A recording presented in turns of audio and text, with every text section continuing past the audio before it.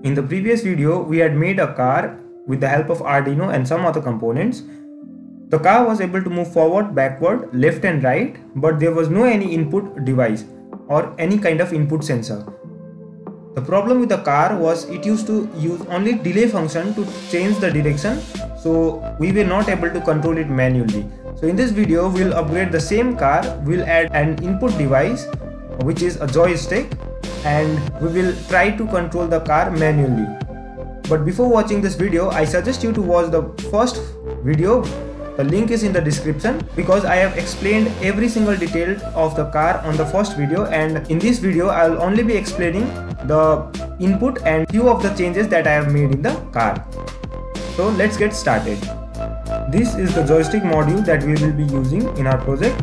It will act as an input device. This is a 2-axis joystick module which is X and Y. This is the circuit diagram. I have made few changes, like I have changed the Arduino board. In the previous video I have used Arduino Nano, but in this video I used Arduino Uno because there was some problem in the old Arduino Nano board. And the wiring connection, few changes are the input in A0 and A1, and the enable pin, enable 1 and enable 2 are connected to 9 and 11 respectively. These are the few changes that have been made in this video. So follow the diagram. The link of the diagram will be in the description. After connecting all the wires as per the circuit diagram, this is how our car looks like. The joystick is connected to A0 and A1. The x-axis and y-axis of joystick is connected to A0 and A1. The other changes, as I have already said, are the wires to the motor driver. The wires on the left hand side are to control the speed of the motors, and wires on the right hand side are to control the direction of the motor. The two black and wire on my hand are to power the Arduino from the motor driver.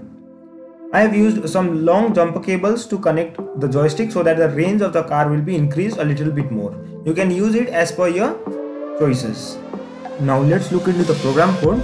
First of all, I have created the variables for all the pins, that is for the input from X and Y axis, the direction pin IN 1, 2, 3 and 4, and the enable pins EN1 and EN2. After that, we have created two more variables for X and Y from the joystick and left and right speed of the motor.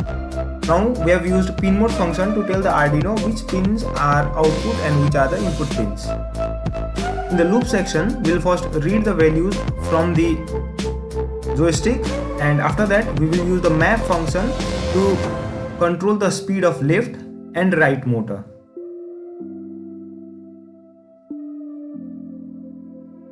After that, there are the conditions. Basically, there are 5 conditions, in which the first one is to move forward, second is to move backward, left and right, and the last one is to stop the car. So there are 5 different conditions. So for all the conditions, there are forward, backward, left and right, and the car will act according to the input signal provided from the joystick. So that's all about the program code. Now quickly let's select the board, which is Arduino Uno, and select the port. As per your connection, select the port and compile the code. After compiling the code, click on the upload button and upload the code on the Arduino board. Now let's see in the hardware. Unfortunately, before I could click a proper video, the gears of the motors got destroyed as it was not working, and this is the small demonstration of our project. If you find any kind of difficulties while making it, please leave a comment. I will definitely try to help you.